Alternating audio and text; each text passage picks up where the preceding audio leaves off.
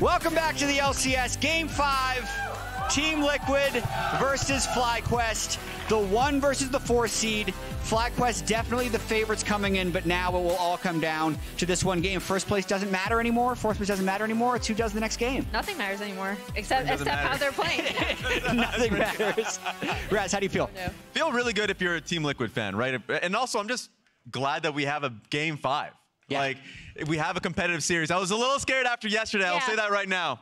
Yeah, I was a little scared. I'd say that my confidence level in both of these teams is very up and down. Like, it's kind of mid because I feel like both teams have had really good plays and then both teams have had very visible mistakes. And I think the underdog element is very true. Like, Team Liquid came into this series recognizing that, like, and even Spawn said it, like, we're performing in scrims, it's not coming out on stage. Like, we know we're better, and we haven't been able to showcase it, and they're finally being able to do that. Their setups have been great. Like, that last Drake fight where it's like they had no way, FlyQuest in this case, of going into the Drake fight with how Team Liquid had set up. They're playing great League of Legends right now. Yeah, I think the big thing that I do want to highlight is their Drake control just overall. They've gotten 100% of the first Drakes in this series, and they're also at 72%, I believe, for the total of the series.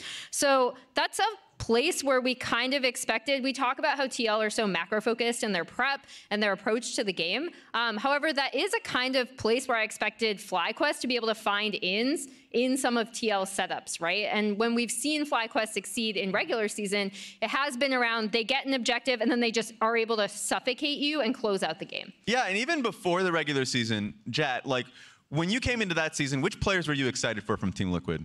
I mean, for Team Liquid, you're always interested in seeing how CoreJJ will do. You're always interested in seeing how Impact will do because they won championships with them. And then you wanted to see the growth of APA and Yeon. And I think what's interesting about this series is who is performing at above or below expectations. And I think with the inconsistencies that Team Liquid had this regular season, Yeon has really shown up this series. Yes. Yeah. Part of it is because I feel like CoreJJ is also reaching back to some of his historic performances when he was winning MVP. But Yeon has really popped off. He had that one game where he was 13-3-13. I think he had like 1,400 DPM. They're consistently generating kills and advantages through the bot lane. And now that there's more pressure on them in the Game 5, now that they're one game from actually taking off FlyQuest, I think the pressure does change on the side of FlyQuest. For me, we were just seeing some shots. Inspired looks really frustrated. He's playing, I mean, he's an MVP candidate. I think he's going to be top 3 MVP in most people's ballots, and he has not played like that this series. On the flip side of that, Jensen has been lights out.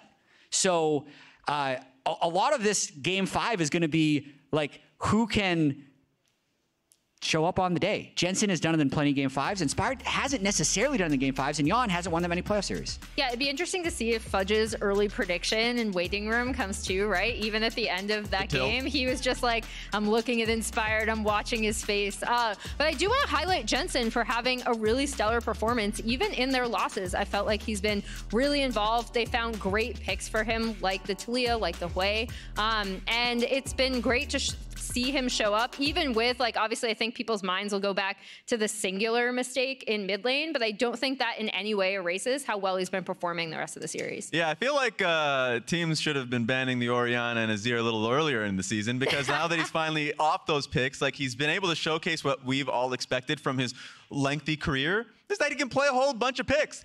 And a lot of them, of course, control mages, but like, that just is something where you get to see how he performs in team fights and how he, Talia I've loved. The Talia in particular, because he can unlock the top side of the map more regularly with how volatile it's been. And also, looking towards bot lane and bailing him out if there's ever a time where, like, turret's being knocked at. So, big fan of how Jensen's been performing this whole series. If we were to end it in Game 5, even if it was like a murky Game 5 win off of FlyQuest behalf, I think Jensen's kind of like knocking himself in as a player of the series candidate. Yeah, and we just see the players now coming back onto the stage, putting their headsets on. Bwipo, first one back, ready to go. I think, in particular, he's had a really interesting dynamic this series with the threat of his 4-5 picks. Yes. You're never picking him in the first part of the draft. He's always trying to pick something that's going to surprise you. And in Game 4, that surprise fell completely flat. They early picked Volibear. They went all the way to the 5th pick to flex a top lane, go like Vi, Volibear, Talia, Pyke.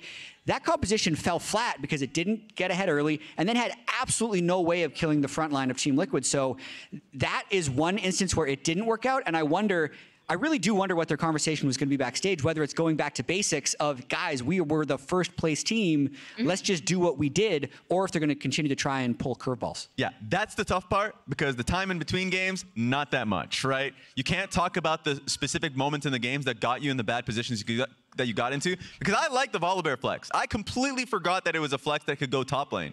And so I still think that's a strength going into game 5 that Bwipo can still use, that they can still go into 4-5, and that's something that I think they should continue to push for. But in the game, obviously, they're making mistakes that Team Liquid are capitalizing on. Okay, who wins game 5 and why? I'm going to you. Oof. Oh, wow. Why do I have to do this? I'm chucking it to you. So for me, you guys can, since I asked the question, I'm giving a slight edge to FlyQuest. They have side select. They pick blue side. They get to run the draft. I feel like the first pick there from Team Liquid, getting the Ashe and immediately bot control, was good for Team Liquid. I think FlyQuest has something that'll give them a slight edge in game 5. So I need to go FlyQuest because I have to stand by my original prediction. As people know, I don't actually flip on predictions ever, even if evidence would suggest otherwise. Raz, the champ select starting. We need to get it in. That's a Team Liquid for me. I think Yeon has been on his A game, and I have a Team Liquid victory. I'm flip-flopping. Nice. All right, split decision here. Casters, take it away. Thank you so much, chat. And my goodness, we are here, game 5. I don't think anyone was expecting this result here coming into the beginning of the series. Yeah, no one was expecting that, but everyone was expecting Raz to flip-flop on his prediction, because while Emily never flip-flops, Raz has never in his career stuck to the same prediction throughout 100% flop rate. 100%. He's consistent, I'll give him that.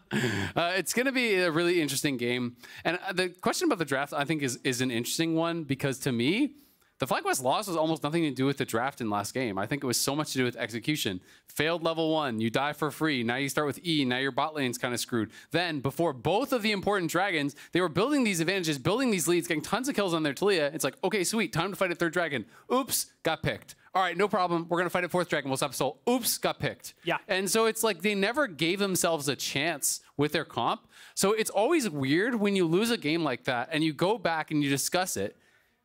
Are you saying it's the champion's fault? Are you saying it's the draft's fault? Are you saying it's the play's fault? Like, there's so many different things, because, you know, we don't know if the draft would have worked, but it definitely didn't because of execution. I would say, yeah, it is play at fault here. I would also say there's no way in hell they're picking Pyke again this game. Agreed. So I would say both are true. They're definitely not running back the Pyke, and they definitely made some critical errors. And we're kind of talking about it on the cast, but one of the big ones, investing cooldowns before the big timing for the fight that's going to come up, or the objective that's going to come up, and then that biting them a little bit later. Yeah. Now back to Volibear ban. It's a self-ban. I've done that. Playing flex queue with the boys, someone just runs it down, you're like, you know what, Raafaa, no niddly for you this game. Whoa, why is it on me? Blue here for Silver Scrapes. Well, looks like we delivered. Good call there. He's going to have to come back the next couple days. We're going to want some more. You got tickets for all playoffs, right? Yeah. Yeah, you're going to be here, right? Saturday and Sunday. I'll be there no matter what. Team Liquid still thinking about this last ban. There's a lot of things that they took off the table in previous games. It was that Renata Glass that was the final support pick. I think that's a good ban. Yeah. Jensen's been smurfing on Talia. Where is your Varus priority right now? Because we have had a lot of like Nautilus first picks, but I feel like Varus has been so big. Yeah, Varus has been really strong. I do think Varus prio should be quite high. I think especially Yeon has been outstanding on it. On the FlyQuest side, maybe you care more about the Nautilus because you can just play Kalista or whatever with it, where I do think, you know, Massu has looked quite good on that. But I do think we're likely to just see Varus Ashe again for TL. I think that has worked really well for them. I think that Yeon has been looking stellar on the Varus, so could just see the Varus grabbed up right now. Or even the Kalista Ashe as well. Yeah, that's definitely a possibility too. If you think that's the better denial pick, if you think that's the stronger 2v2. These are both really strong lanes, and I think it plays to the strengths of TL. They've been looking really good as a 2v2. Yeon has been on fire, but we'll have to see, you know, what FlyQuest can get done. Okay. Well, they're going to hold on to the Ashe and guarantee this Ahri for APA. Yeah, I think that's really smart because they're not going to steal away Ashe right now for FlyQuest, do Ashe Nautilus into you, into your Kalista. And since you use your third ban on the Talia, now you get the Ahri priority here for APA, and don't let Jensen have that. Jensen's Ahri absolutely ran over them. Insane. Yeah, he was really good on that. He was really good on the Talia. Azir he's been great on, but that's obviously been disabled, unfortunately, for playoffs. Orianna's banned out, so now Jensen has to bring out something different here and showcase what he can get done. Is the Varus kind of as expected over on the FlyQuest side? Yeah. The last time that we saw Jensen pulled down after 3 champion picks away, it was the Quay, but it looks like FlyQuest are just going to lock in the Renekton and give Jensen a little bit more time to cook up something. Well, I think one of the nice things about picking Renekton here is that you kind of lose that red side's counter pick advantage because you have to go for your Ashe or whatever if you're going to go down towards that bot lane. Then you can do some protection bans up towards top lane, deny some of the picks that could be coming through from impact that you're concerned about. So, you know, I think the expectation is definitely that Ashe would come through here on 3, then FlyQuest start throwing bans towards top lane, and TL have to cook something up, but instead, they are going to make the pivot, so they're not going to go with double marksman lane. They can instead go towards, if the Ashe gets banned out, something like a Renata or something like even a hard engage style champion, and they're instead prioritizing that Ignite Rumble that did crush Bwipo in lane, but then kind of faltered later on. Yeah, I think that's the main reason there, because then you would be relying only on your possible jungle pick for the frontline setup there to be able to face check and do things if you wanted the Ashe a little bit more squishy. Yeah. CoreJJ also, I think he's happy either way. You're like, if CoreJJ gets onto an engaged champ, he's always happy as well. We are running once again into heavy Merc Treads possibility already, since it is another double AP comp. And quite possibly they're going to have even more CC after the RA Charm here locked in. So they themselves are going to ban out one of the pairings with the Renekton. Obviously, the Sejuani was the first ban here for Team Liquid. I like that. You don't want to be on the receiving end again. What do Team Liquid round out this composition with? You already talked about that there's a desperate need for frontline. Sejuani is gone. It's AD jungler, so it's like Xin or Lee Sin, you know, based on what's up, probably. It's probably going to be that, and then it's going to be either Core wants to play, you know, for 2v2 lane, or he wants to play something hard engage, you know, for the composition. So because it's double AP solo lane, has to be AD jungler. So FlyQuest are going to be another AD jungler. Whether they're more worried about the Xin Zhao or Lee Sin, that kind of remains to be seen. But those are the two. Or the Viego. I mean, the Viego game we saw from Inspired was a little suspect. So with it, whichever one they choose, UmTi's still going to have multiple options. Yeah, I always think of UmTi more as kind of that Xin Zhao Lee Sin guy. He obviously played a ton of Lee Sin in the LCK. This is going to be the Xin Zhao ban. So Viego is an option. Lee Sin is an option. I think it's one of those pretty much for sure. But obviously if you have a more conditional pick, then you could save that jungle pick to 5 if you think that gives you value. Whoa. No way. No way. Triple AP? Come on. No way, no way. Also, Lilia right now got nerfed. Yeah. Is not in the best state, so there we go. We get that UmTi Lee Sin. His Lee Sin kick into the CoreJJ's Rel ultimate, into APA Ziggs ultimate, was one of the best looking plays that we had this whole series, so I think everyone will be pretty happy to see him back on that again. And they themselves also banned out the Poppy preemptively from their side, so I like that. No Poppy possible answer here from Inspired. LPL special. This would be like the FPX, like the Milky Way. No way he's going like Kindred with this. If he goes carry No alongside way. the Annie, that's kind of the Milky Way special from FPX. So would be really exciting to see if Inspired's going to go towards it. Into a Lee Sin. He can still go Viego or something if he wanted. Like, that's a lot of upfront burst with it, and it's an AD pairing. But this is nice though, because Annie can always guarantee that point and click stun on such mobile characters here. Kalista can hop around. Ahri's Spirit rushing around. You have the mobility from the Lee Sin. What better way to lock him down? Now you have the Death Charge and Annie's CC to lock down these mobile carries. Yeah, and Annie there, you know, when you do play Annie with these carry style junglers, so much about that 2v2, about enabling them. Annie is so much upfront burst. Classic. Is going to be able to pair it with that Viego. Taric really good into melee matchups as a support, so it's actually very good for the 2v2. You win almost every fight when those melee supports go in because you're constantly resetting with your passive to get those stuns, to get those heals out, and if it's well timed, can answer the hard engage. No, not only is this a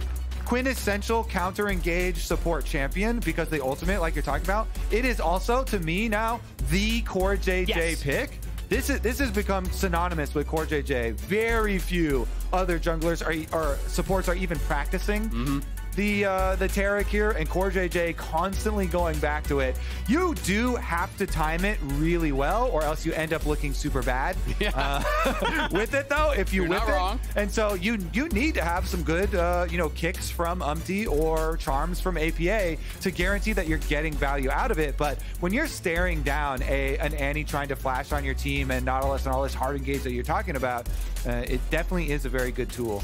I love chat was all spamming Milky Way as soon as the Annie got locked in. The legend of Milky Way is growing, is spreading around the world. But honestly, I feel like that's so intimidating for any jungler now to try and live up to it. If your team is trying to mirror that and then you don't live up to it, they're like, everyone's just flaming you. You're not Milky Way, bro. You're not him. Guys, we are getting everything. The Annie in the mid lane, the CoreJJ Taric special. This has truly evolved to be such an exciting series, an unexpected one at that, between FlyQuest, the first seed from regular season, against Team Liquid Honda, the 4th seed. Here we go, one last time, FlyQuest and Team Liquid Honda.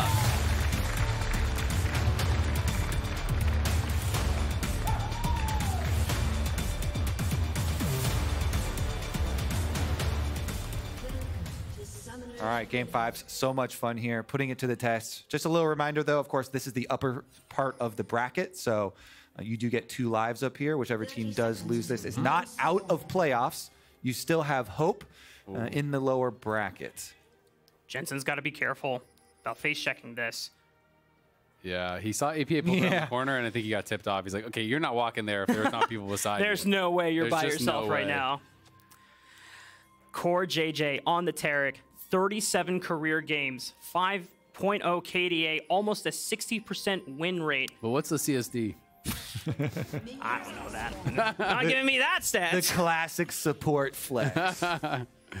It's going to be a fun one to watch. Again, this is a pick that I think people underestimate the laning power sometimes of the Taric. It's not a good blind. It's horrible into these range matchups. But anytime you have constant access to be able to trade melee, so if the Nautilus hooks in, you're meleeing him back, you're constantly resetting the cooldowns on your spells. It is really difficult to deal with. So definitely very, very strong. Obviously, Fate's Call can set you up to throw you in with that Dazzle stun. You can bash it onto things like Lee Sin to help them set up, and the Ahri. So there's a lot of ways for Core to be successful in this one. And I think it's going to be very interesting to watch, because it's that obvious point of success or failure that you were talking about, Kobe. You can look so good when you have the perfectly timed ult, or you go all shiny while your carry's dead on the ground beside you. And CoreJJ picks it a lot with his AD carry playing Kalista, and they play so aggressively with hopping forward to place the stun. Kalista is one of the best AD carries at being able to allow those Taric stuns to land without Core himself having to be the one. So we'll definitely keep our eyes on it. Currently, though, if you look at the minimap, you're always tracking junglers, and they do have UmTi clearing from bottom towards top, whereas Inspired is clearing down towards that bottom side, towards the Kalista Taric lane.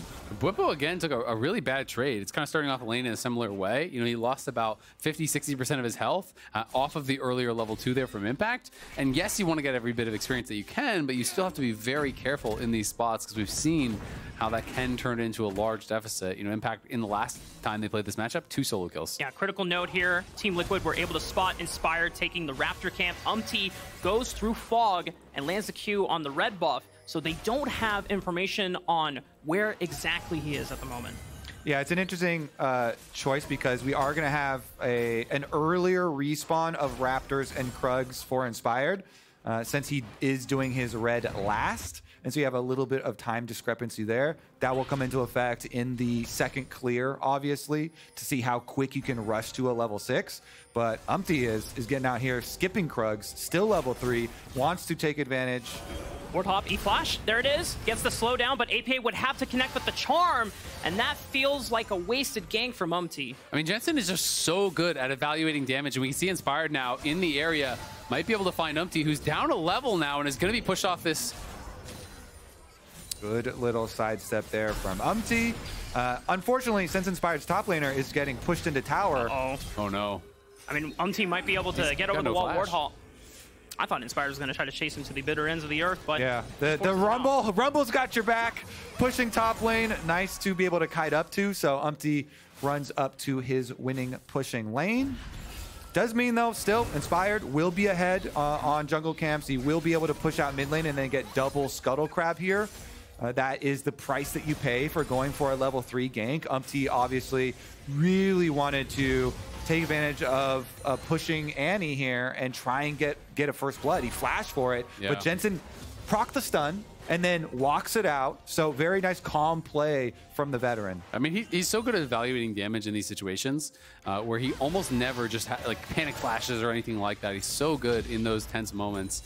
And it's tough because it's like you're going ward hop, flash E, but APA can't really follow up on that. He's too far away, right? It was so difficult for him to be in that spot. And without APA being able to find Charm Flash to follow, you were never really going to get that kill. Jensen evaluates correctly, holds onto the flash. UmTi gets pushed out, means double Scuttle for Inspired. And that's the knock-on effect, putting this Lee Sin behind. And then you're thinking about, oh, well, if APA had walked up earlier on the big wave in front of him. Oh, but Inspired is here, and Impact, it might just be cooked here. Ignite is still available, but the CC train guarantees first blood for Inspired. Yeah, nice gank there. They get it on Impact. Will not be a solo kill this game, but what I was going to say, yeah, if your Ahri moves up too early into a big stacking wave, your opponent is going to get tipped off and know that there is a jungle gank coming. So we'll see, though. This is such a big bounce back for Inspired. Everybody was talking about the picture that even FlyQuest posted themselves. Yeah. Inspired was looking a little sweaty there. It was looking like there was a lot of pressure on them. FlyQuest, it always does feel bad coming into a game 5-2 when your opponents are the ones who just kind of had the bounce back and they won game 4. So for Inspired to get that first blood and the early start feels pretty good for FlyQuest, but their bottom lane might pay the price. Yeah. Looks like UmTi queued over to the Krugs. It's walking over to Busio first. Who's going to take the tower up first? It should be UmTi. They get the Ignite down. Does CoreJJ dive in the minions? No. Clean dive from Team Liquid. Yeah, going to be able to pull off. In mid lane, APA going to be just traded into. It's not going to be really a look for a kill. This is kind of the Annie Classic. If you see much Annie in pro play, Tibbers is off cooldown. Tibbers is getting used. You just constantly use it to try to chunk out your opponent, get push in lane. We didn't really get to talk much about the follow-up in top lane, but the fact that Impact dies sucks so much more because he's not playing TP, right? So he loses the wave, and it means when the wave bounces, it's pushing away from you, which puts you in a spot to get re-ganked, and is very, very tough. Bwipo also was being way more respectful in this matchup. This time he took an early base and just TP'd back with a null. Like, that was his first buy, then it's into a Ruby Crystal. He's gonna play it much more safe. He's gonna make the adjustments, knowing that last time when he played aggressive, he got punished hard. Yeah. The classic bounce back for a top laner. Play more safe and call jungle. There you go. Love it. That one is jungle diff, Kobe. I say, that 1-2 combo for top laners is undefeated. Play safer, call jungle, GG. What if my jungle doesn't come? You got some other problems. Yeah. Yeah, jungle. Yeah, exactly. Like I said, shot It's the the jungle problem. Interesting to note here. So we get first tier 2 boots purchases from both mid laners. APA going with the Mercury treads because he's respecting the CC, but Jensen is going with Ionian boots. He is more focused on going for those flash plays, the stuns to set up the rest of his team. Yeah, the flash plays, being able to have that Tibbers up constantly, really nice as well. As Impact still doing well, looking for the push. But we also have to remember, even with the incredible start from Impact, FlyQuest played the map really, really well in that one, utilizing the double team advantage, pulling them around the map, and they made Impact fall behind because he always had a group with his team, whereas Bwipo was in a side lane, Jensen's in a side lane, and he ended up falling behind in that one. So much inexperience as a result. Dazzle stun on the Busio. Is he in threatened range? He doesn't have flash. The Rens are stacking up. Yeah, that's a 2v2 clean solo kill from Yeon and Yeon and CoreJJ. My mistake there, as Massu forced to cleanse the stun, and APA is coming down for the roam. Has Spirit Rush available, but Inspired's going to match. Massu should be fine, but this is a huge wave that is stacking up, and Massu is going to be under pressure. TL bot lane diff does not miss, okay? This series, wow. Really, really impressive stuff from them.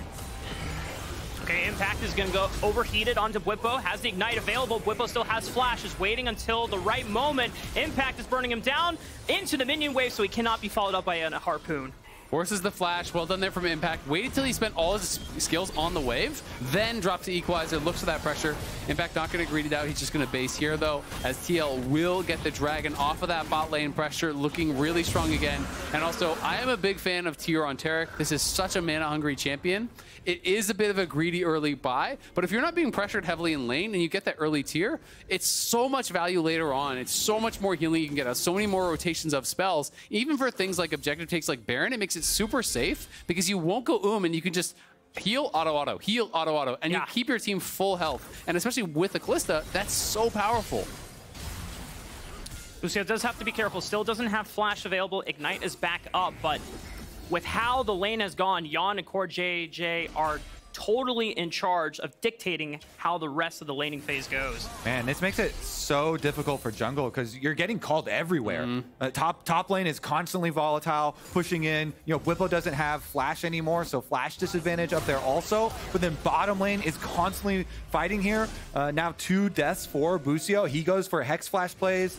They're getting pushed in. It looks like they've chosen top side, the battleground. UmTi is trying to commit first, but they need to make it a fast play. Otherwise, Inspired is here for the counter. The Spectrum Wall lands the root onto UmTi. Just a little bit of damage back onto the jungle, but no one going to go down. Yeah, once the Q misses from UmTi, they know they're not going to have enough damage to kill him off. There's no way, so they're just going to back it off. Nice little smite on the minion with the Spectrum Maw to land the stun there from Inspired, who has had a bit of a quieter game after getting the first blood, but he has been power farming. And he is going for a very aggressive build here, likely going towards Kraken, I would assume. Yeah. And is going to be, you know, really high DPS build. The Kraken buffs from a couple patches ago for AD carries was so nice for Viego, but here's a repeat on top side. CoreJJ's top again. 2v1 didn't work, but 3v1, and no Inspired to bail him out this time around. Bwipo without the flash cannot get out alive. UmTi takes the kill. You heard Dokla talking about it. You always think CoreJJ's up there. Bwipo is talking about it. You always think CoreJJ's ganking topside. He does it with UmTi, and that should be Void Grubs. Inspired is here, but look, the whole team is rotating up, and with Massu staying bottom, I think Inspired has to just leave. Yeah, and I mean, if they committed, Equalizer's available, right? Impact could just cancel the base. I think you would just get cooked. So they get the kill, they get a plate, they get grubs. Oh, mid lane's in trouble. And it looks like that is Yeon as the target. Had flash, but the def charge and the point and click CC that we were talking about during the champ select comes through fruition, and Yeon is taken down. Yeah, now with that kill, they're going to be able to at least grab 1 grub for themselves. UmTi should be able to get out, but grabbing that 1 grub feels really nice. Even if you just get the 1 off the 2, off of each of the 2, you're going to be able to deny the Void Might spawns, which is really that most important part. Plus, you get the bonus XP for that first grub that you do take, which is going to feel nice as well.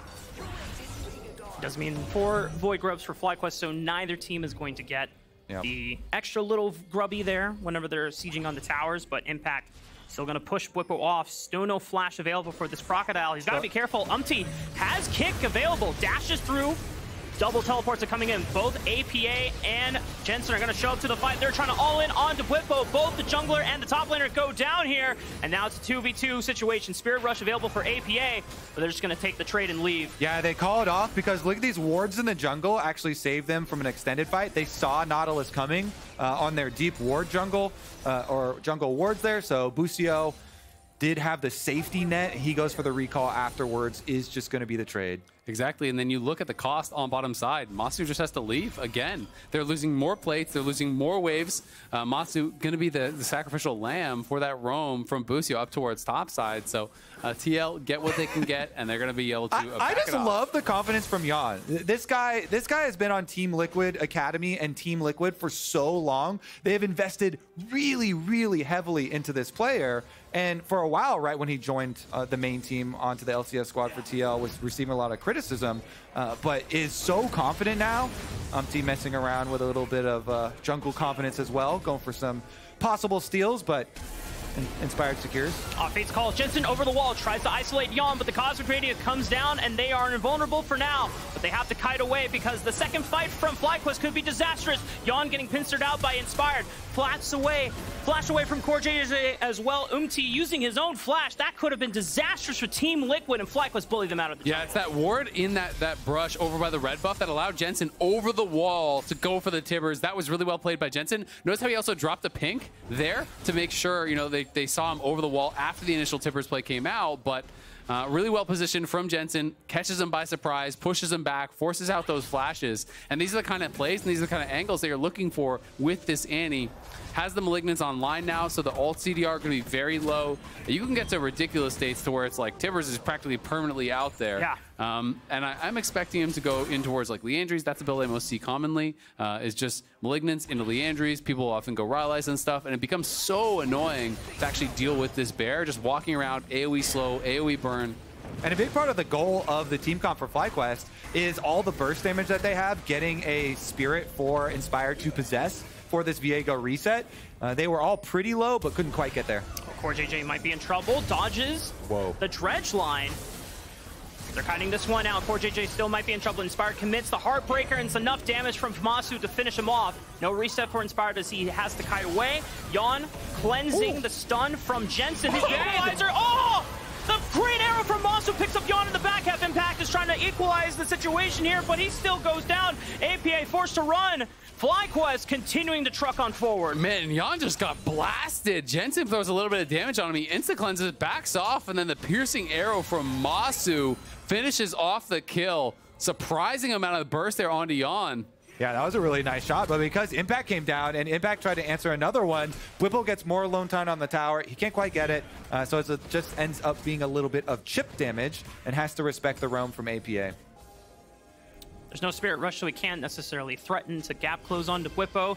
But man, for Massu to really, as we see Impact. He's got a lot of all-time records. We've shown a lot of banners here. I can't even keep track of all of them. He's been here for a while. Yeah. And he's been killing it for a while. 7th player to hit 1,500 kills. Well done, Impact. As there's a dive in the works here against Bwipo. He's just going to back off and give respect to the members of Team Liquid. But what I wanted to say is that Massu was being bullied off the tower. They were putting a lot of pressure into the bottom side of the map, but he never died. He never went down in lane, and he's able to answer up for it by picking up 2 clutch kills in that fight. Yeah, definitely credit to him. You know, it did feel like Core and Yeon absolutely had the pressure in that bottom lane. You know, they got the kill onto Busio. They pushed him off a lot of times, but he's right in it, right? He's going to have that slight gold lead very likely, depending on how much gold was actually taken from plates. It's really close, but Massu does have a slight edge.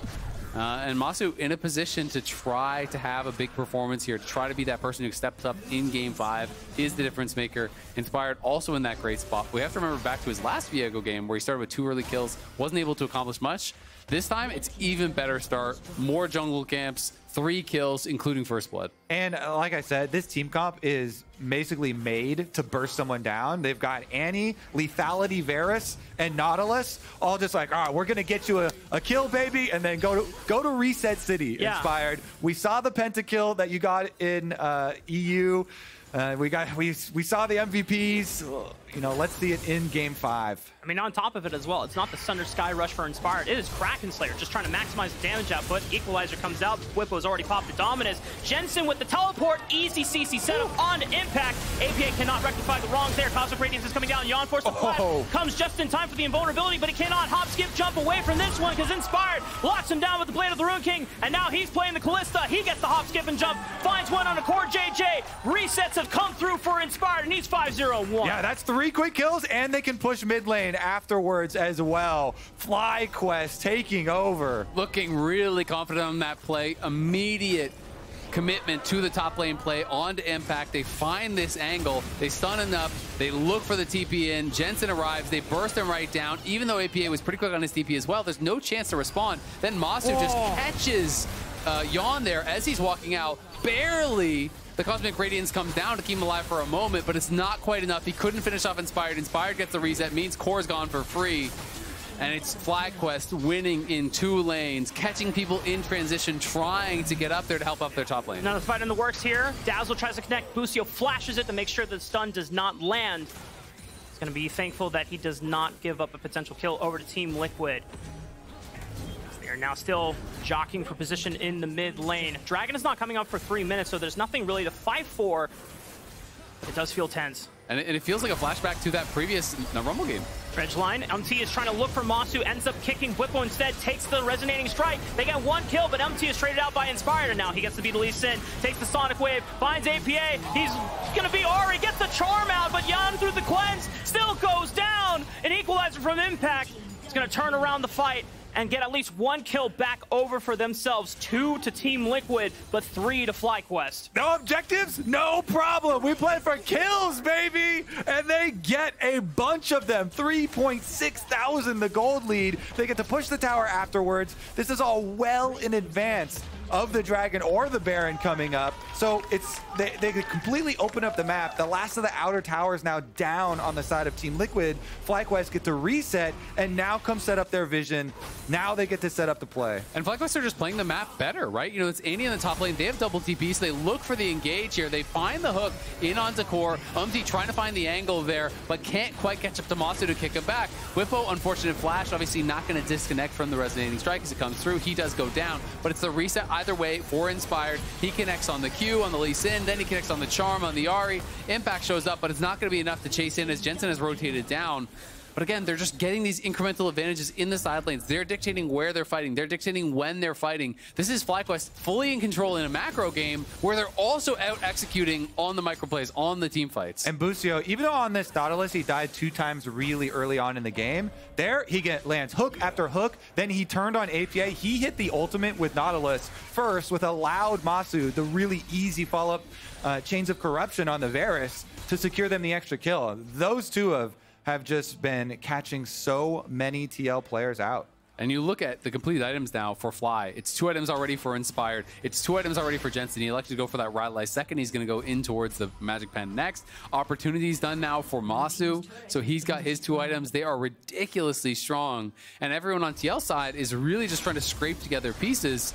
And you've lost the early game with this comp that can't play the map very well. It's going to be so hard to come back. You know, FlyQuest are just going to keep shoving out waves, keep making you respond to them. And if you don't, guess what? You're just falling further and further behind. And I can't help but think back to the mid lane gank attempt from UmTi, where he tried to go for the triple flash to guarantee the charm lock-in from APA, but both were not able to sync up and make that play possible. Well, they stopped the recalls. They're going to go to try and catch these two. Everybody rotating up top side. UmTi wants the kill, and they need to get something, but a teleport from Bwipo is going to put a stop in their tracks. Impact is able to stasis the burst damage from Annie, but UmTi is in trouble, but he's got AP and he's got Yeon. They're corralling right onto Bwipo and Jensen. They have to all-in everything. Cosmic Radiance is going to give them the invulnerability to survive. This is huge for Team Liquid. Impact doesn't go down. That is massive. Impact with a perfect stasis there with the Seeker's Arm Guard. Immunes the flash timbers from Jensen. Survives. TL get all the kills and the Baron off this play. The wheels just came off for FlyQuest. This series is a banger, down to game number 5, and TL, they come back. They're gonna, wait a second, you're not gonna Varus steal this, are you? You have to think it with how the series has been. Massu has seen the tape. He knows what Gumayushi did in World 22 Finals. Can he pull off a miracle for FlyQuest in their most desperate hour? But he already fired the arrow. Team Liquid will take the Baron. They're going to get the Baron, and they may even get another kill here. As Busio going a little bit far. They're going to back it off, though. And just like that, the gold lead gone. Completely gone. They try to look for this play, but the equalizer early from Impact stopped the recalls. And then that stasis there with the Seeker's Arm Guard immunes the flash timbers. That is the defining moment. If they can get that reset, if Inspired survives, maybe you can turn it around with Bwipo TPing in. But because they couldn't get it, Taric arrives, the ulti comes down, no one dies. Total disaster for FlyQuest on the top side, and you know they have got to be ecstatic. Impact is actually the GOAT. That's why we keep showing banners of all his achievements in the LCS. That was insane. He knew as soon as Jensen gets there, this Annie is coming to flash stun me. Yeah. So he times it perfectly, still gets the cooldowns out, and then CoreJJ arrives and the ultimate barely saves him. You can't write a better comeback here. For Team Liquid fans, that moment looked eerily familiar to Week 6 when FlyQuest were leading the early game, and suddenly Team Liquid all in. They send nearly everyone towards the top side of the map, same place, not quite the same time, 10 minutes later, but Team Liquid have now put themselves back in a winning position. Baron buff on their side, and they are cruising through these towers. Dredgeline connects. UmTi might be in trouble. Bwipo walks up. UmTi is taken out of the fight. Yeon has to hide away from this one. Impact with the equalizer is going to split up FlyQuest members here, but Inspired is on the hunt. Looks for Yeon, but he gets popped. The flash stun with the clinch from Yeon. Keeps himself alive, as now he has to run because the rest of the members of FlyQuest want to run them down, but they just might have gained enough distance to get out. But the portals are coming in. Jensen has a blast cone available. He's got Tibbers, and he's looking for Yeon. Fate's call. Does he sacrifice CoreJJ to keep himself alive? They get a decent bunch of damage down. Ignite, the charm doesn't connect, but it's the over deception that connects. 1-for-1 trading. CoreJJ for Jensen, and Impact is back. He doesn't have the equalizer, but Massu is out of position.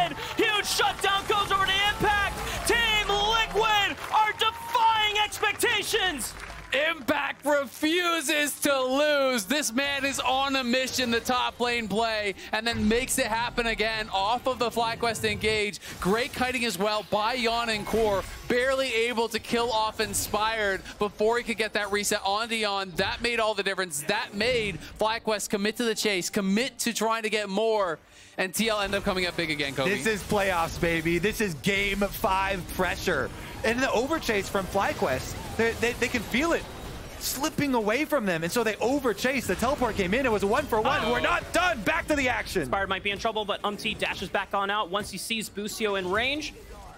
It's going to allow Inspired to get out alive. But Team Liquid are the ones with the pressure, and they're pushing FlyQuest to the brink. Man, that APA and Yeon play where they're kiting back on the top lane, kiting back Inspired, and then they get the Rend burst, taking him down. It feel like FlyQuest at that point kind of all in on it, and now they're facing another siege from TL. Good 4-1 split push. APA pushes the minions up mid lane. He got the 1 auto onto the tower. Just get the little bit of true damage there.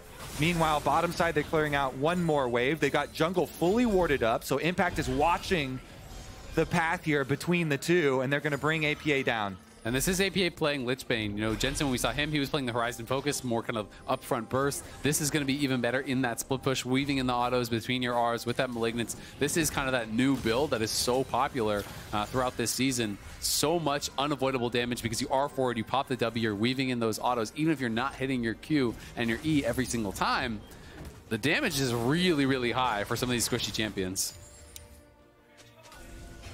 I am just in awe that this is the series that we have gotten today. I was very prepared for a dominant FlyQuest to come in, really roll over Team Liquid. Maybe there was one game that they could have gotten off the back end, but the fact that Team Liquid now find themselves ahead in gold at 26 minutes into the game, in game 5, mind-blowing. Well, I've got some good news for fans because the way this game is going with it being so action-packed, it's not going to stop. FlyQuest, their whole team is burst damage, and Team Liquid, they don't have tanks on their team. They've got a Asterix Gage on their Lee Sin, but really, they're relying on the shielding from CoreJJ, his Iron Solari, and his ultimate to try and get the timing correct. It makes for very exciting team fights because there is so much damage and not that much tankiness. Dredge line fishing from Busio. The flash spectral maul. Is the invulnerability going to come through? APA is bursted out before the Cosmic Radiance comes through. Yeon tries to cleanse it, but gets locked down. FlyQuest are back in the game, and they took out the 2 carries from Team Liquid. They find the huge play, their flash spectral maul from Inspired, and then Massu after that finds the flash arrow, connects on the ult, gets them another kill. They take out both the carries. They want more here. Inspired is really trying to hunt them down, impacting CoreJJ. Core has flash, Impact doesn't. Impact might just be gone from this one. Another kill to FlyQuest. They are trying to run with the momentum. 30 seconds on Baron, too. That kill was a really meaningful kill. That extra chase from FlyQuest. They know if they could get the kill on Impact now, it's a no teleport top laner. Baron's up in 19 seconds. Dragon's up in 1 second. So they can collect the Dragon, have plenty of time to move on over. FlyQuest, that'll be Dragon number 3. Setting themselves up for Dragon Soul points. Yeah, and just look at this. The initial play, they couldn't find it. It's actually from the bottom of your screen, so you can't really see him because of the picture-in-picture, but look at this. W flash, everyone commits immediately in. Massu flashes forward, Chains of Corruption there, do connect onto Yeon. He cleanses it very quickly, but immediate hook comes out from Busio to follow up. So great decisive play there from FlyQuest. That's exactly what you need when you are playing into a Taric. You cannot hesitate. Everyone has to get in. Make sure you get that first kill before the ulti lands. 3 flashes invested. Those coaches looking stressed. Yeah. I think that's the first sigh of relief they've seen in a hot minute in this game. But it does not overcome the gold advantage. It's now neck and neck between both teams. All right, will they punish those 3 flashes? Inspired, Jensen, Massu here. Now they have no defense, and it's up to Team Liquid. They saved CoreJJ, Yeon, APA, UmTi, all have flashes ready. Can they too make a huge flash play in game number 5 of the playoffs? UmTi, he's looping around. Oh, he could go for Massu here. He wants to go for Massu. He gets stunned up, but he just goes for Inspired instead. But the Heartbreaker gets him out of danger. The invulnerability from Cosmic Radiance is used early to guarantee the kill on Jensen. FlyQuest are now down to 4 members. Team Liquid, will they turn to the Baron or will they look for more? If you've got a flash, you've got a team fight, baby. They make it good. TL now turning towards Baron. Jensen's the only one down. His teleport won't be ready when he gets back up. 33 seconds on Jensen. That's 33 seconds that Team Liquid have to try and pull this Baron and force FlyQuest into their hands. No Cosmic Radiance available. Inspired trying to flank on the left side. APA playing to that choke point. Bwipo already popping the dominance, and Team Liquid have to back off. It looks like for now, Bwipo gets in range of impact. The flash dazzle stun. The charm connects on the Massu, but no one can get in range quite yet. The arrow is not going to be enough. Busio forced out of this fight, and Team Liquid should be guaranteeing themselves this Baron.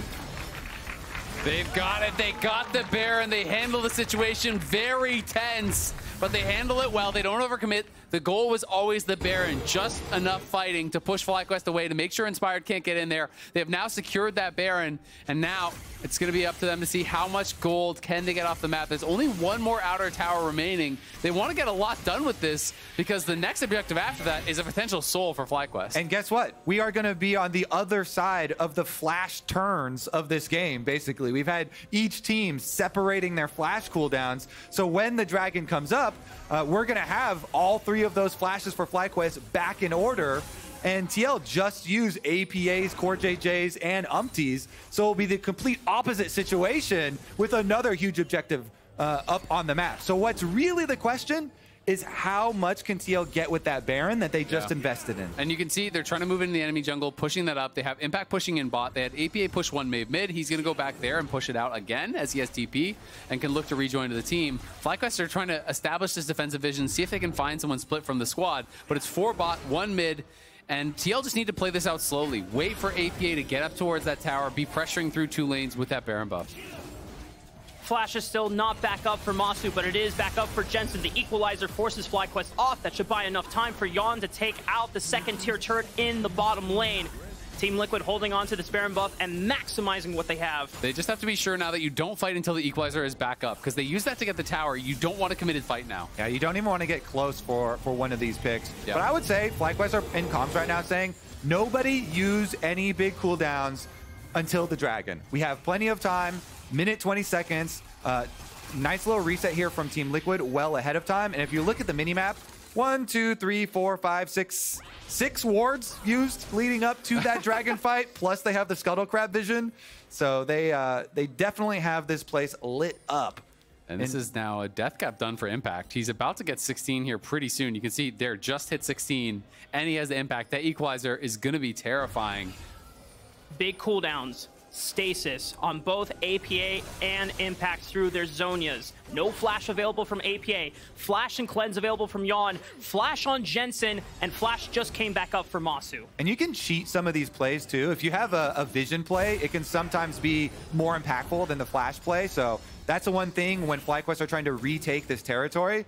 And the important part about Team Liquid leaving so many wards behind leading up towards the dragon, that they just get to continue pushing with their Baron. They still have jungle control, so they have that fog of war advantage. And you see Bwipo right now on the minimap recalling from top lane. He doesn't even want to waste the time of a channel of the teleport. He buys up his crit reduction here. Yeah, and there's not really any good TP wards, which is making it hard. When you look over towards that dragon, there's not really any good angle for Bwipo, so they're going to have to try to move through the team.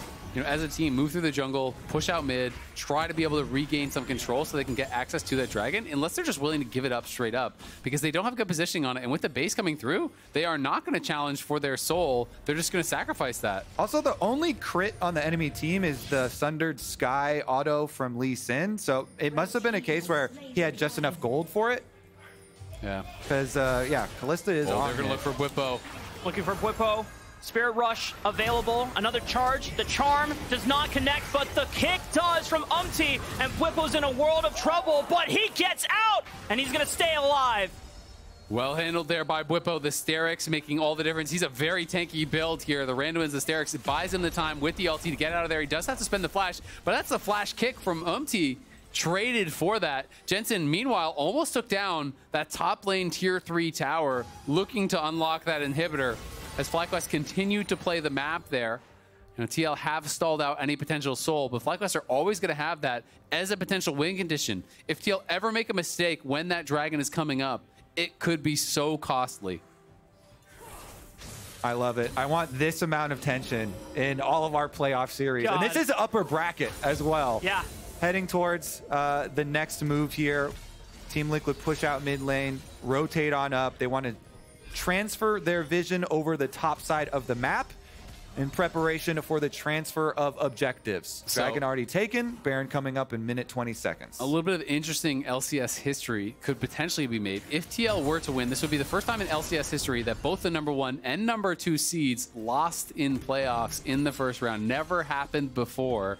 But TL and Cloud9 looking to combine to make a little bit of history. Something people have been talking about this entire split in the LCS is how competitive it has been with all of the teams being very threatening through the regular season. Those were best of ones, but it's even showing up in the best of fives in the upper bracket. Equalizer onto Jensen. Stand strong, using stasis from APA. Jensen is gone. Teleport comes in from Bwipo. Remember, he doesn't have flash from before. Cosmic Radiance is going to come in. They try to save Impact and UmTi, but they get bursted down. Busio with the flash, tries to look for APA. He flashes backward. Yeon is free hitting. Look at Yeon. He's got cleanse and he's got flash still available, but he's kiting this one out. The flash from his fire to try to connect the stun, but the charm from APA keeps him alive. Yeon flashes backward, but the resets are pouring in. The arrow from Massu. Is this it? This could be it. We'll see if they have the time. Long respawn timers. There's a lot of turrets to knock down. 30 seconds here for Impact. 25 there for UmTi. I think they might be able to respawn in time, but it's going to be close. So FlyQuest going to back off. They're going to go towards Baron instead. They know they can't go for both. Oh, Dios mío. Oh, man. Yeah, they've got to go for it. 3 seconds here on Baron. They will be able to pick up the Baron, though. Yeah. What a huge, huge fight for them.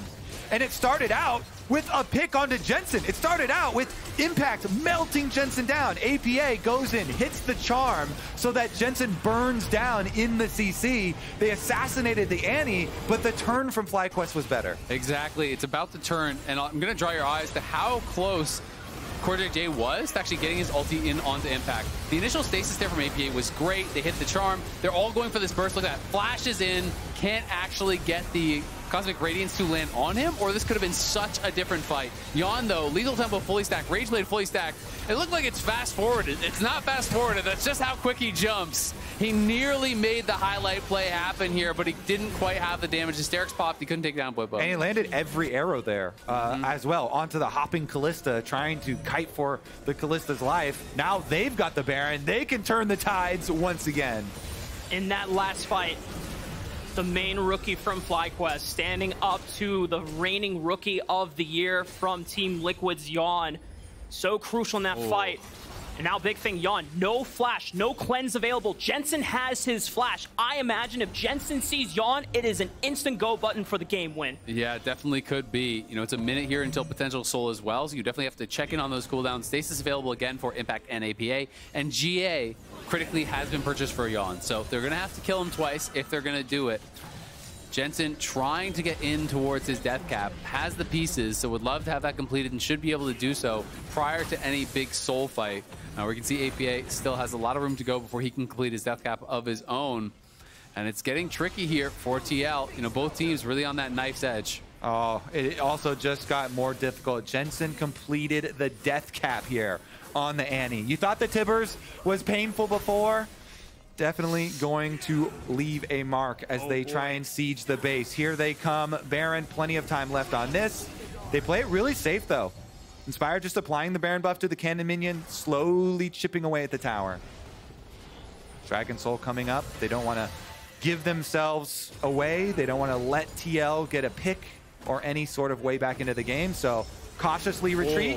Oh, Yeon's got to be careful. He's trying to walk back as the last member, knowing that he is the prime target for every single member of FlyQuest. But they can't go too slow because they don't actually have vision, so they don't know if FlyQuest is just bursting this down. At the same time, TL is threatening to push down mid, and these arrows from Massu are really softening them up. Look at the health on APA and UmTi already. Yeah. APA is going to go back to base. I wonder if he has a buy. He does have TP, so if he has something like a death cap or whatever they can complete, that'd be huge. But Core as well. Core's caught out. He doesn't have flash either. It would just rely on the Fate's Call from Yeon. Oh, the arrows are coming in from Massu, putting so much poke down and pressure onto Team Liquid. Yeon almost caught. Core wants to heal off this Grump. He needs something to hit here. But the dragon's gone. It's too slow, right? They get the poke. They couldn't find a way in. Massu is so annoying for them as they're trying to walk in. He's hitting arrow after arrow after arrow. They had no vision prior to the play, thanks to the earlier Baron that FlyQuest got, where they dominate the map. And now FlyQuest do have that Hextech Soul. 9-1-9 for Massu in his first ever playoff series. Game 5, he's stepping up big.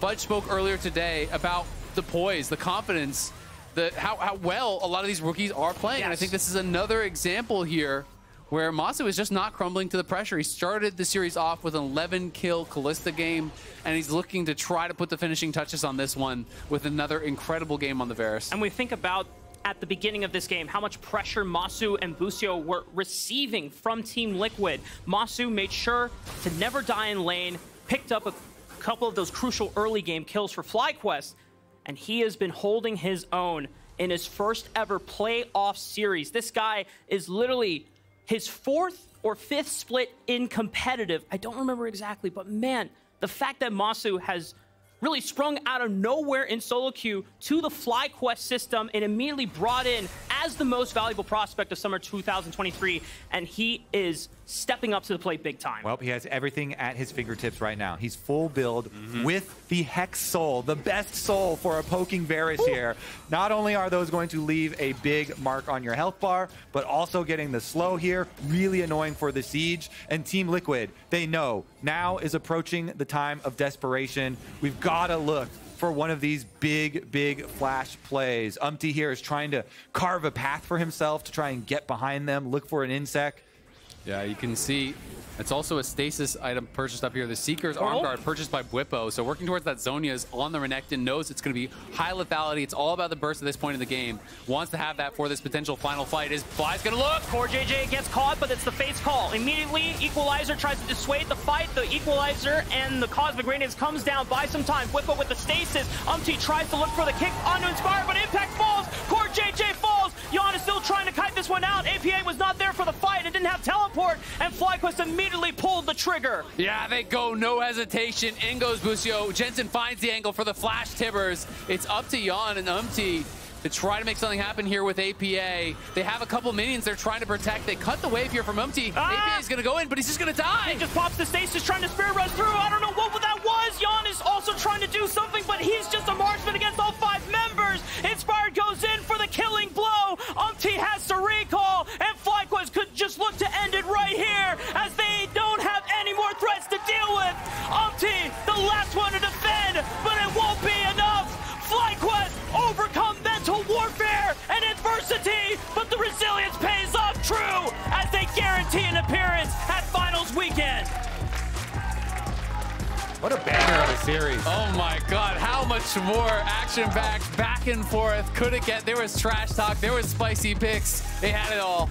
It truly did. Full entertainment value delivered today.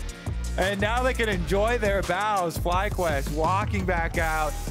Nice to see all the respect. By the way, the all chat did evolve into everyone just typing GGs at the end. Everybody calms down. Once we got a few more people muting all, then we got a lot more calm in the all chat. Nicely done there, coming out on top in the end. Man, really we had Pyke support. We had all kinds of fun. Did we have Pyke support? But FlyQuest going to be able to walk away with the win, and they are going to be feeling really good about that. This one definitely got very tense. I think a lot more tense than they were expecting it to be, especially when they were up 2-1. You know, they're looking like they had the momentum. They were looking like they were dominating. They were going to close it out.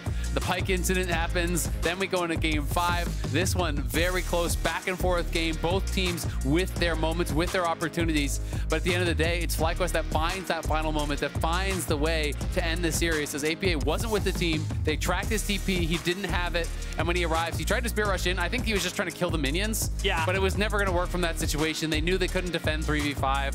Ends up going all bad. And I have to say, you know, even with some of the early deaths for Busio, this is the hook. They're like, oh, we see APA on minions. We know the timer for his teleport. Busio goes for it.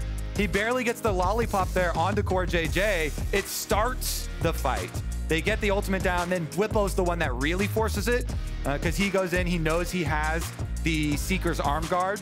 So he forces the delay, and once they get that full engage, they know we have the soul, the Hex soul here. They're not going to get away from us, and one of their players is on bottom lane, so nice turn there. Good call from FlyQuest. You can see them immediately go for mid lane too. They're like, protect that cannon minion. We've got a lot of minions. We're going straight for the end. And as much as Team Liquid tried to cut the minion wave, UmTi went down there. Too little, too late. Yeah, too little, too late. But that concludes the series. We will be joining Raz and Jensen on stage for the interview. Congratulations, Jensen, on a 3-2 finish. Can we hear it from Jensen?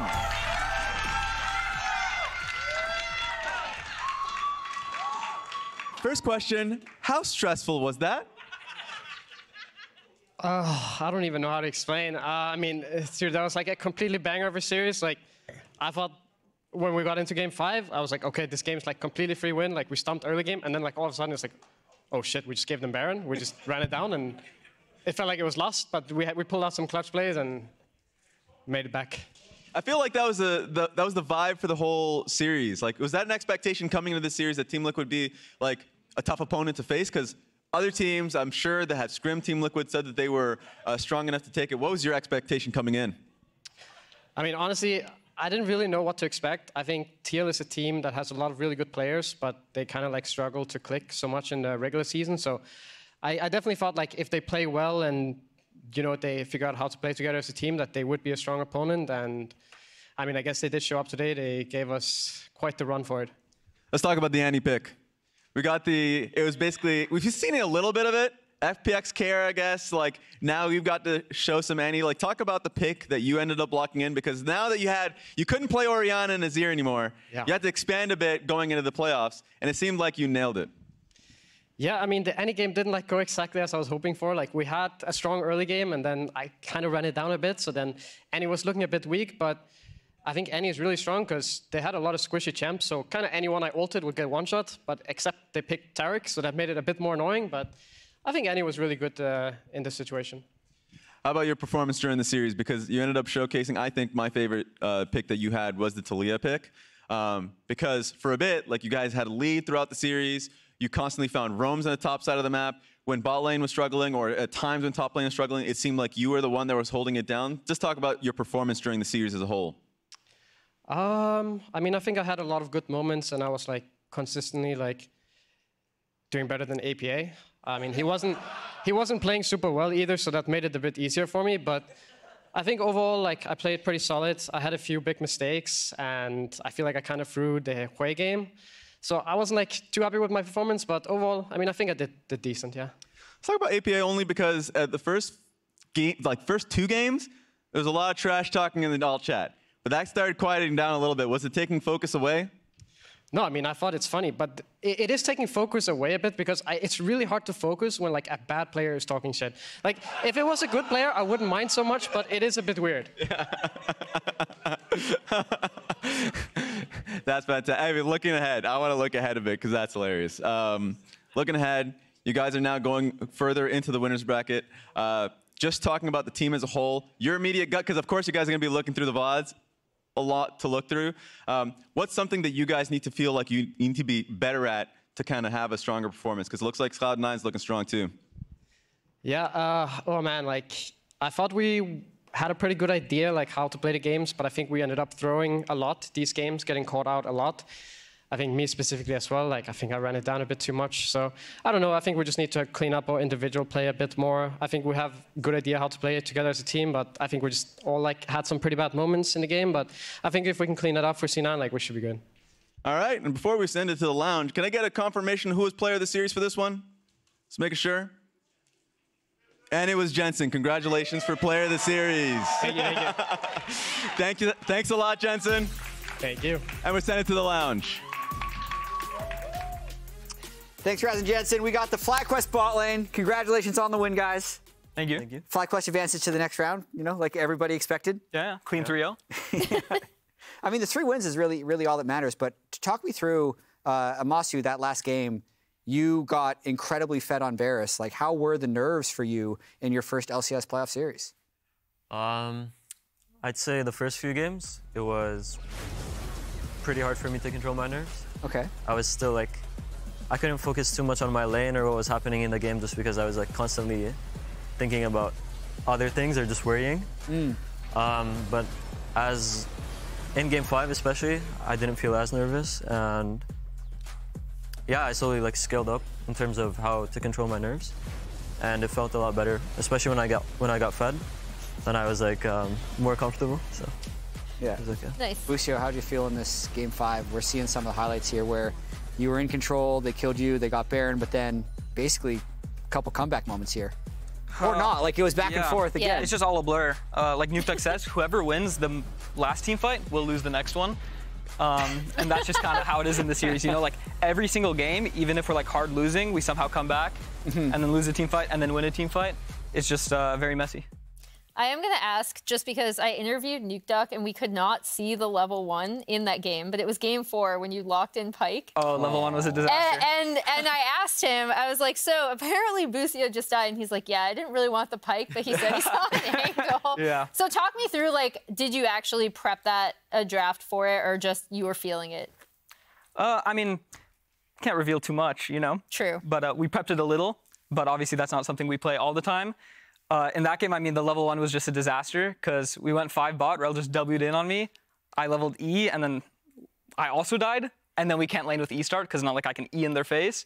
So yeah, that game was just painful, but Inspired made some great plays, so we were actually able to come back, honestly. And it just came down to like a couple team fights we honestly could have won. Also, what was your reaction to the level 1? I was kind of just thinking about how we can survive the lane at that point. But yeah, the level 1 was like not optimal at all. You could say that. I think maybe we just have to like E-flash them level 1 at that point. Just flip the game. No? I mean, they also have flash and cleanse. I guess in terms of your confidence level now, because I felt like you guys were extremely confident during the regular season. This series was probably more difficult than you expected. Moving on to the next round, did you feel like you played below your level this series? How's the experience going to be? For me, I feel like I've been playing below my level the entire year, or the split. So I can't say like I'm too happy with the way I'm playing or I'm feeling like super confident or stuff like that. But I do think I'm getting closer to finding out why I'm not playing as good as I know I can. Okay. So it's like a slow process for me. Busio? Yeah, obviously that was below what I think I can play out. Because I've heard a lot about Team Liquid being, I mean, for like a year and a half, I've heard about Team Liquid being better in scrims than they are on stage. Is that something you would agree with as well? It's kind of whatever. I mean, they play good in scrims. They try. So they're a better scrim team, but it's not like they're insane or anything. Right. Yeah. For Massu, just what was the most difficult thing coming up from, like, what was the biggest thing you had to learn coming up from challengers to here? And then for Busio, what advice did you have for Massu? Because obviously you did the same thing last year. The tempo of the game is a lot different, I'd say, compared to Academy. Like in Academy, I could stay like 5 extra waves and not get punished for anything, or I could just like do anything I wanted without getting punished when I have to recall. But I'd say here, the tempo's a lot faster, and people actually punish it when you don't recall when you should or don't do something when you should. So that was the biggest change. Yeah, and for me, like helping Massu, I mean, we have people on the team way more qualified and with more veteran experience to like actually help him with stuff.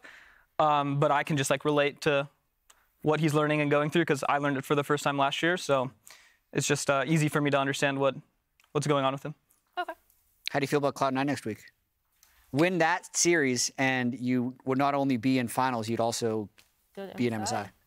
Yeah, I mean, going international is my main goal. But Berserker is scaling up, so he's looking good again.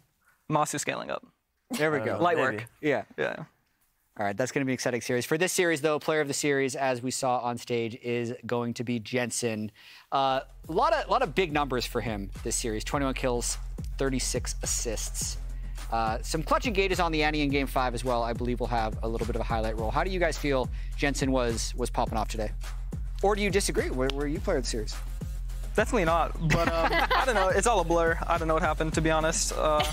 Just like team fights 30 of them, so I don't remember anything. So yeah, it's a bit of a blur. But I just remember his 3-man to EW in bot lane. Oh yeah, Yep. That was huge. So yeah, he carried that game. Yeah, it was a very entertaining series for us to watch. I imagine it was at some points excruciating to play. Hopefully fun now. Yeah, it was fun. Now looking back. Yeah, it was fun. It was fun in the moment even. I don't know how good it was. I mean, I was entertained. I did want to ask though, when games get like this, right, where like it keeps extending and suddenly the leads that you once had don't matter, or your opponent's leads suddenly don't matter because you win a team fight. Who is making a lot of the team fight calls? Like, who are the loudest voices on your team? Definitely Inspired. He's the loudest voice, but when anybody has like a good idea or is strong in the game or just sees what we're supposed to do, they just call it out confidently and we listen. Can be anyone. All right, so thank you guys for joining us on the lounge. Congratulations again on your victory. We're going to pull up the bracket for the remaining games we have this weekend, which you guys don't need to be a part of. You don't need to worry about the lower bracket for now because you're able to win. So we got Energy versus 100 Thieves tomorrow, Dig versus TL on Sunday, and then next week we'll have FlyQuest versus Cloud9 on the Saturday. That is it for us from the LCS Lounge. We will be back tomorrow, 4 p.m. Eastern, 1 p.m. Pacific for Energy versus 100 Thieves. And for now, we're going to be sending it over to the LCS Challengers. See you later. Congratulations once again, guys. Thank you. Nice work.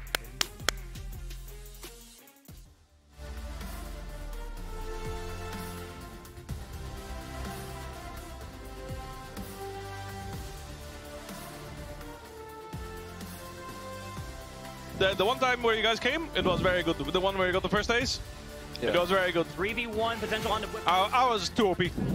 They were coping, thinking they could kill me. I had Starks just finished. I had level 11. I was like, there's no way I'm not fighting to the death.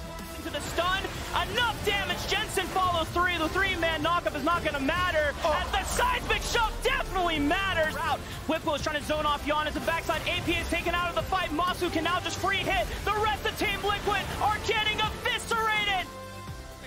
Play with Yeon, play with Yeon, play with Yeon. Yeah, Wait. I'm rookie Viego. Hey, Viego next. That's a nice one. I'm marking Senna. Nice! I always love it when the bottom lane gets kills in 2v2s, but also when they play Curse safe. him? Yes. CoreJJ still has flash, but he gets turned up. Kobe, how could you? Oh Team Liquid fans are out in force for Kobe, as Yeon is also going to get caught out as well. Damned if you talk about them, damned if you don't. No comment. He's level 17. Whoa, wait, the blast cone just puns Bwipo right back into APA. He's forced to use the pop-up absorber. He doesn't even go off. Jensen. Go forward, yeah. Care for the rumble ult. I ult the Varus, he can't get out. Yeah, kill them all. Kill them all. Varus no flash in the We end mid. Yeah, we end mid. Kill everyone. Zin's down as well. Make sure he does nice. End mid. Yeah. I'm still looking for Impact. Watch impact, guys. Varus, I think. Okay. Varus. I can stun in. Bye. Bye. Watch me. Ocean Drake. Guys, Watch me. Yeah, slowly. Slowly. Can he survive as the satchel charge punts him backwards? Bwipo is looking for one more mauling smash, but he has to chew through the slows of the minefield, and CoreJJ's arrows. Triple kill for APA. Yeah, we can win. Nice, guys. Nice.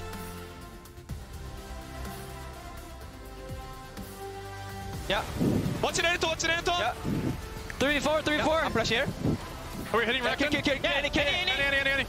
Yeah, like to kill Prince. Go back. From APA, Jensen is gone. Teleport comes in from Bwipo. Remember, he doesn't have flash from before. Cosmic Radiance is going to come in. They try to save Impact and UmTi, but they get bursted down. Busio with the flash. Tries to look for APA. He flashes backward. Yeon is free-hitting. Look at Yeon. He's got cleanse and he's got flash still available, but he's kiting this one out. The flash from Inspired to try to connect the stun, but the charm from APA keeps him alive. Yeon flashes backward, but the resets are pouring in. The arrow from Massu.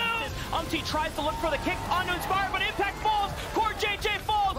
Jensen TP on million. Jensen TP on million. I didn't. Okay, we can end. We can end. The game is over. Go! Oh my god. Dude, I told you Sundays was golden.